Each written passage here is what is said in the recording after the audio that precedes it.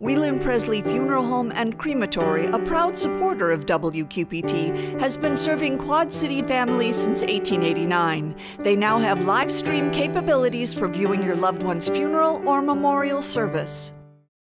At IHM VCU, we've always been here for you. You are and always will be our top priority. We care about your financial and physical health, and we are here. IHM VCU is a proud supporter of WQPT. A chance to help parents find childcare while also educating students. And the Republican view of the Illinois tax plans in the cities.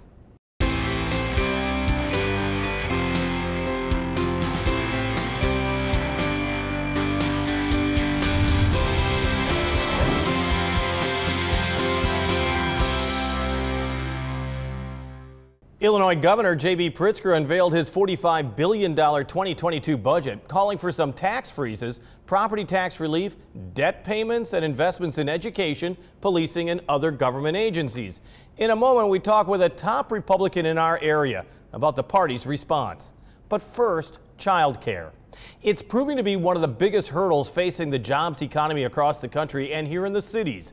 Western Illinois University is instituting new initiatives that could help both parents and students. Now, for one thing, Western is taking over an empty office space in downtown Moline to offer some much needed child care help. We talk with Dr. Lindsay Meeker, who is helping spearhead this partnership between the city, developers, and the university. Just how desperate are families right now seeking childcare? I mean, it's getting to be a critical position. We know that nationwide, the number one reason families are citing is the inability to get back into the workforce following the pandemic is just, I mean, it's the number one. It's childcare. We can't go back to work because we don't have childcare for our children, especially infant to toddler range is extremely difficult. Because even places that have 4-year-old preschool, a lot of times don't have those birth to 3 options in the way that are necessary for people to get back to work. Q2030, along with Skip Along Family Services and United Way, did a study prior to the pandemic, noting almost a lack of like 7,000 childcare spaces in the Quad Cities. And that was before the pandemic. And we know we've lost childcare options since then. So we know that problem has only grown. So we can, and how that data kind of came about was we looked at the number of children ages birth to 5, the number of childcare slots available, and did the math. And we came up with approximately 7,000 short.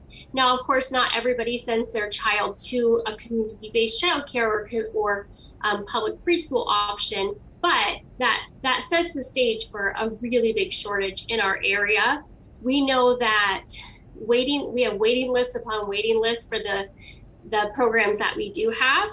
I have personally interviewed some parents in the last couple weeks, and I'm able to share a little bit, but one parent that I interviewed indicated that she has had to send her small children to live with her mother during the week because she cannot find childcare. So in order to get back to her public teaching job in public education in our community, she's had to send her child somewhere else. And that's with a parent. So she has that option, but I think that gives us a picture of how desperate the situation kind of is right now. And it's being recognized by Western Illinois University in a number of different initiatives, one being announced just recently, the expansion into the enterprise lofts in the heart of Moline. That's what's got you really excited right now, among other things. Why is that so important? That is really exciting for me right now. It's been about a 2-year project of kind of planning and thinking and trying to figure that out, and lots of help from community mentors. So we are looking to open that for childcare slots, which is, truly desperate, but also in addition to that, a workforce development site. So in the meantime, and over the last couple of years, even prior to my arrival at Western has shown up to be part of the workforce development kind of solution. And so we started with the Gateways grant, and that grant was for both students served in Macomb and Quad Cities. And what that grant did was allow early childhood workforce to be able to come back to school to grow their degree pathway so that they could reach teacher certification. And then the state came in and said, hey, this is a huge problem and we're going to bring something to the table. So right now there's a grant out there for early childhood workers to be able to get their tuition paid for through the Equity Access Consortium out of the state of Illinois. There's actually legislation that's accompanying that, and they can go back and get their degree and that cost is covered. And that was one of the huge barriers because the pay in early childhood is just ridiculously low. The other advocacy point we need is pay equity, but now they're able to upskill without the barrier of the cost. And Western is working alongside Blackhawk College to be able to provide a complete pathway for our Quad City students in that workforce kind of group of people so that they can get all the way to their PEL, which is their professional educator license. We're offering online classes. We're offering in-person mentoring or Zoom support mentoring. We are working with both school districts and community childcare partners to recruit. So that is a huge effort happening right now. Why the center is so cool is that's going to be a great space for people to be able to get hands-on experience within their programs, whether they're in a non-traditional program, traditional early childhood program, which has been welcomed back to the Quad City campus this fall. So I'm so excited to be a part of that, as well as some of our high schools. Our high schools are currently looking at the teacher shortage, one of those being early childhood, but we have lots of teacher shortage areas across the state of Illinois, including EL bilingual, science educators, early elementary education. All of those pieces are having shortages. So our local high schools are coming to the table and we're partnering with them as well. Earlier in the fall, we did a field trip with Moline High School Grow Your Own teachers. We also met with the early childhood program students out of the East Moline School District.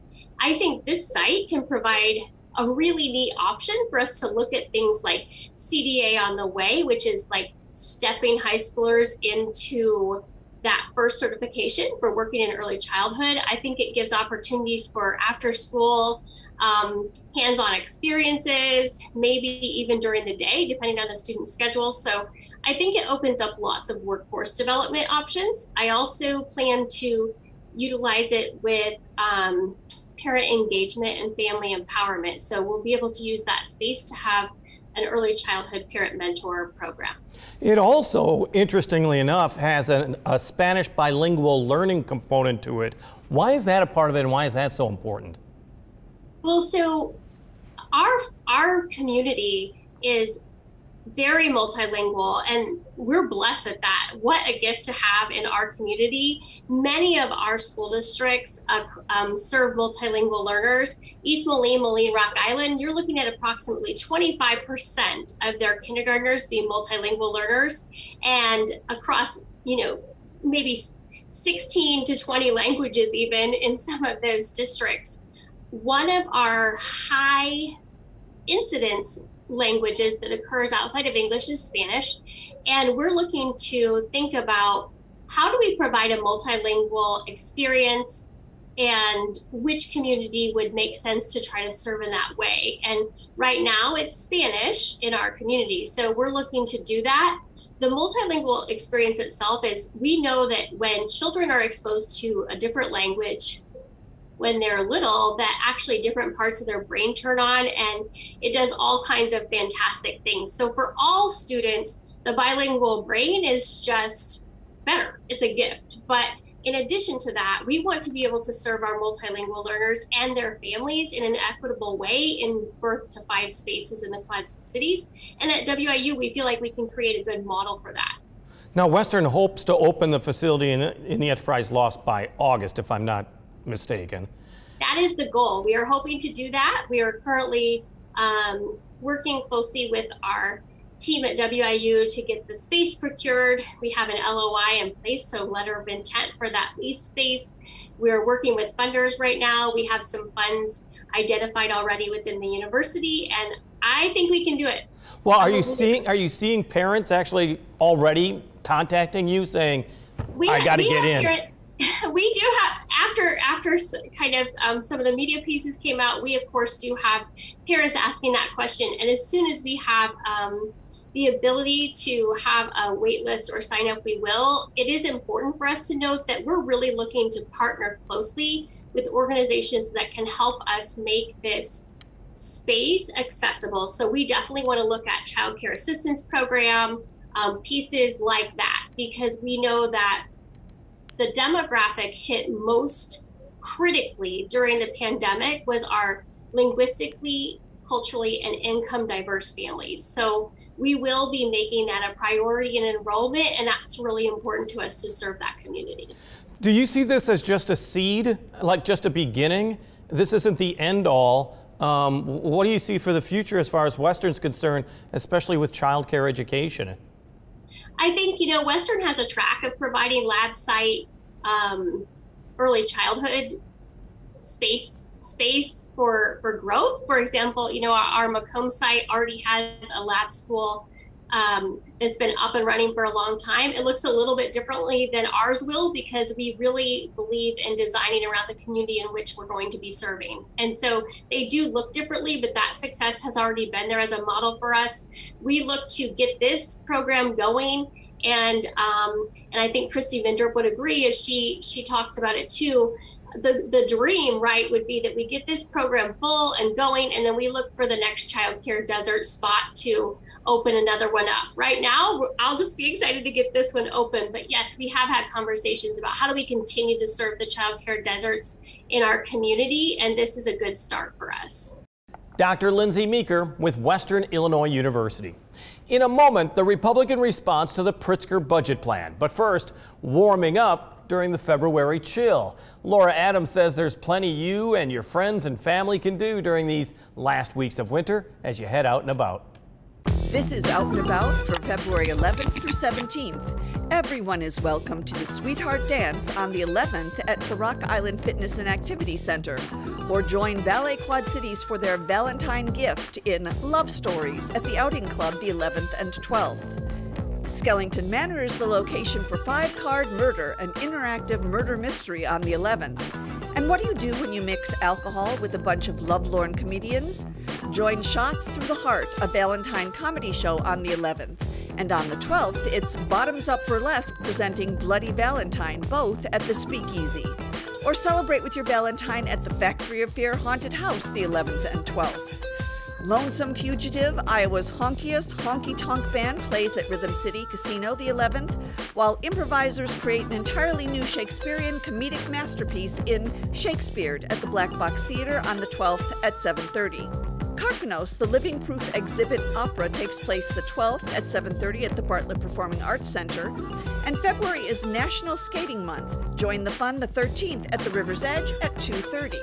Time for Three, the Pop Americana Classical Trio perform at the Bettendorf Performing Arts Center on the 17th, while the drama Proof is performed at Galvin Fine Arts Center the 17th and 18th. And auditions for Tuck Everlasting take place at the Spotlight Theater February 12th and 13th. For more information, visit WQPT.org. Thank you, Laura. Governor J.B. Pritzker says the darkest fiscal days are behind the state, saying bills are being paid down, a rainy day fund can be replenished, some taxes can be frozen, and greater investments can be made. Though Republicans applaud some of what the governor said, they say it needs to be more than just a one-year election gimmick funded by federal dollars that will soon go away. We talked with Representative Norine Hammond, a Republican of Macomb, as the state and Western Illinois University wait to see what will stay in that budget. What was, on first blush, your opinion of the governor's address? Actually, Jim, at first blush, I was encouraged to see that a lot of the focus of the budget was in the area of education. K through 12 education has some significant increases, as does higher education.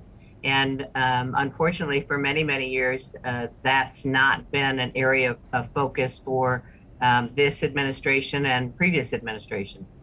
The other big headline, of course, were the tax changes, the freeze on the gas tax and grocery tax, and changes for property tax where taxpayers would get some money back.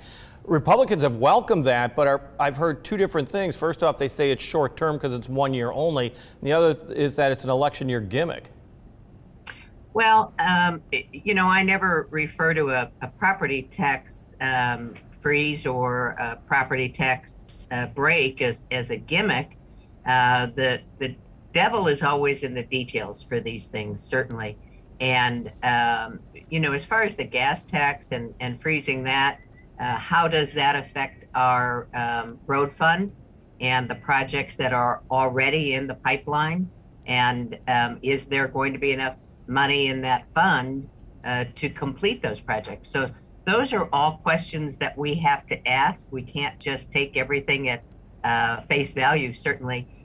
But I would also say that this is the governor's plan. This is his outline, and how he would prefer to see dollars spent.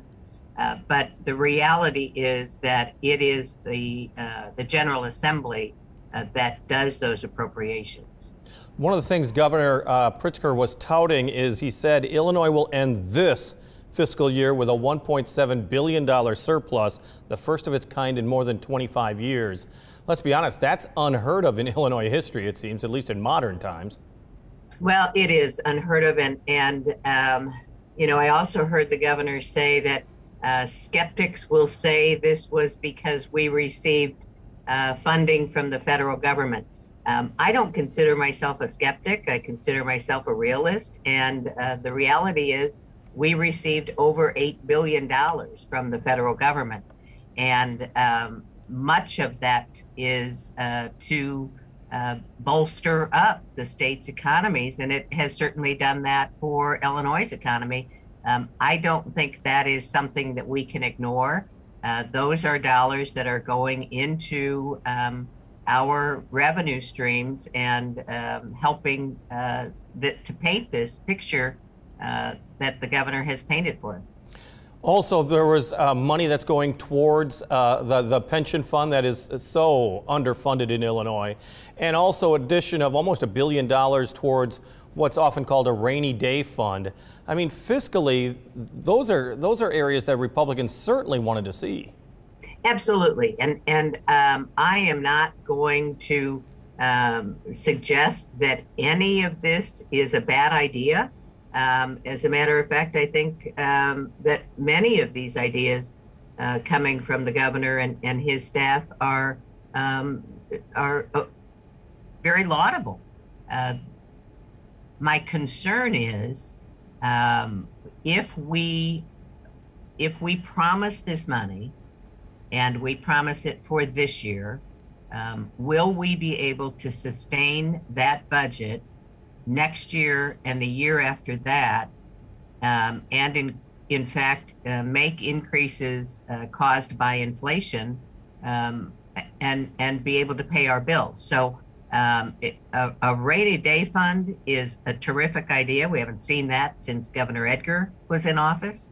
And paying down our pension debt, which is upwards of $130 billion.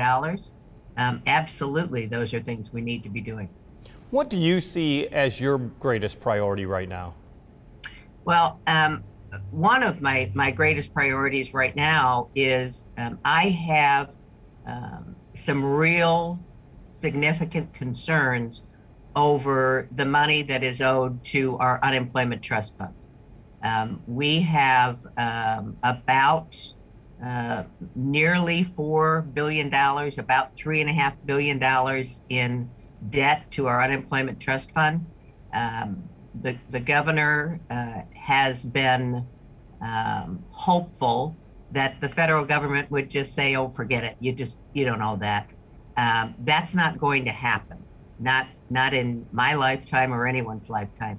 And so we have enough money in what is left of the $8+ billion that we received from the federal government to pay down the most significant portion of that debt in the unemployment trust fund.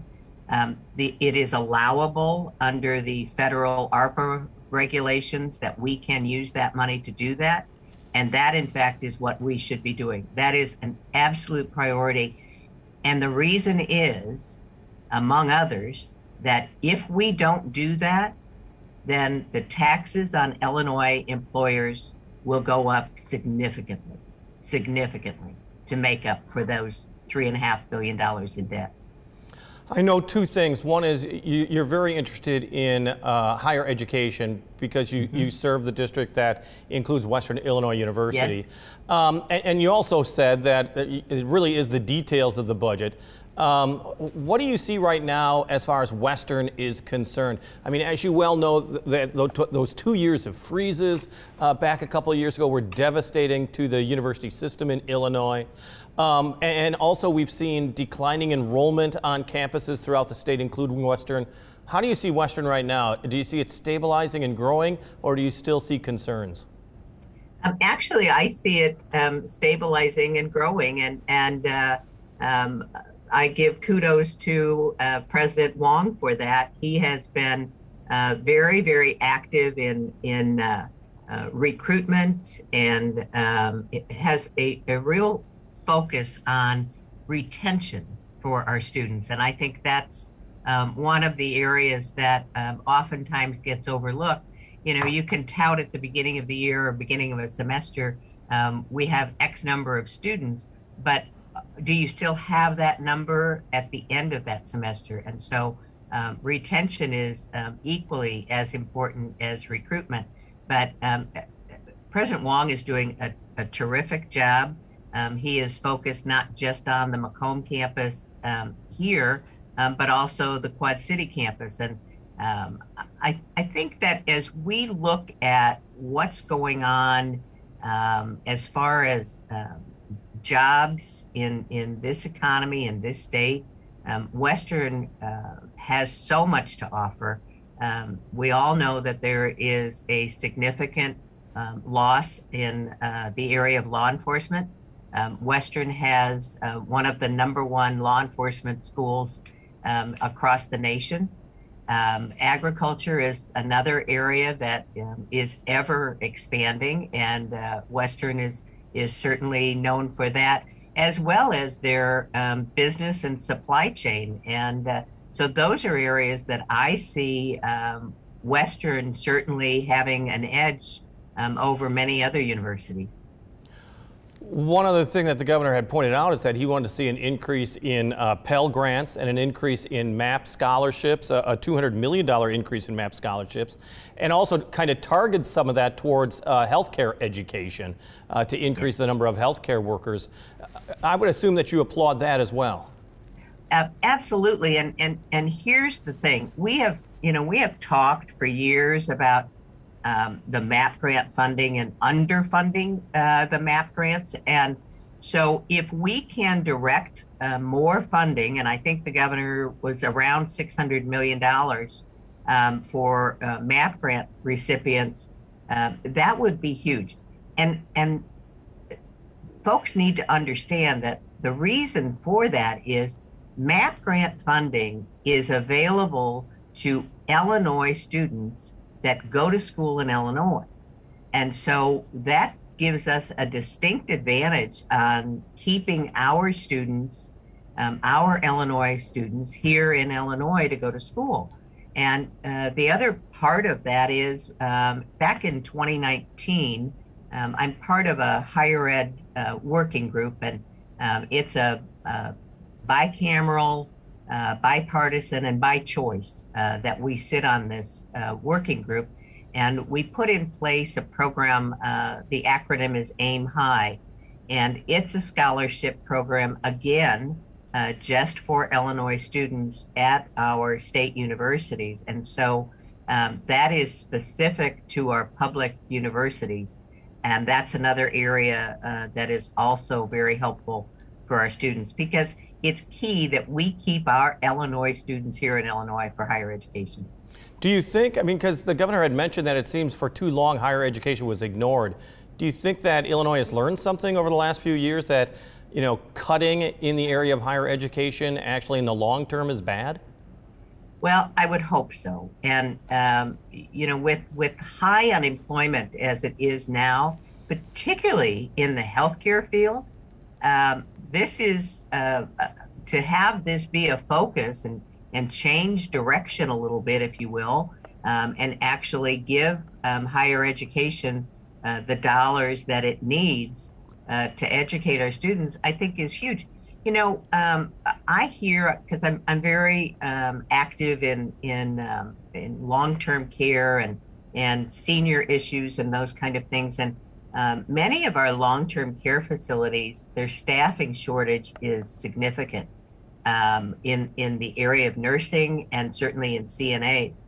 Many of these temp agencies, the cost that these facilities have to bear to put in place the staff that they need is unbelievable. So anything we can do to put more folks into that career, and it's a great career, by the way, and more of that is what's going to be needed in the future.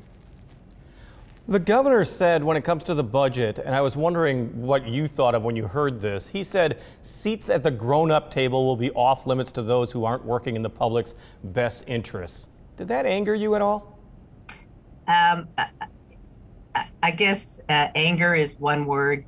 I was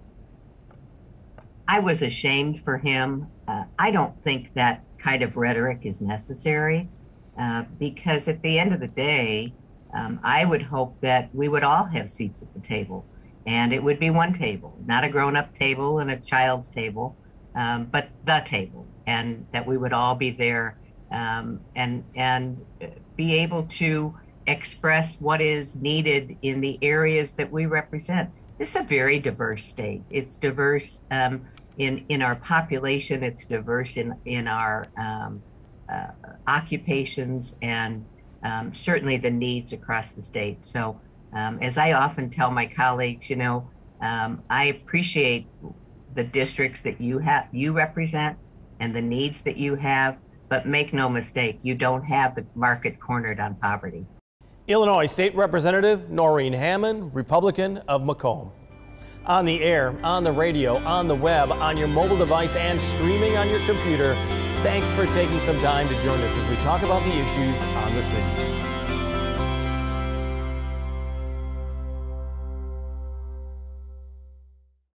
Wheelan Presley Funeral Home and Crematory, a proud supporter of WQPT, has been serving Quad City families since 1889. They now have live stream capabilities for viewing your loved one's funeral or memorial service.